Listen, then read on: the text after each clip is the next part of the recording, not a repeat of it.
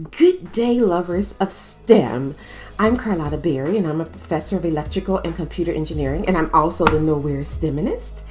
And today I want to share with you some great projects that were completed as part of NoireSTEMinist Educational Consulting and Black In Robotics, where we did a 10-week STEM workshop with HBCU students who will go on to get a degree in engineering, where we taught them about Arduino robots, SparkFun Inventors kits, and at the end they created a final project. And we want to share some of the exciting projects they were able to complete after the workshop.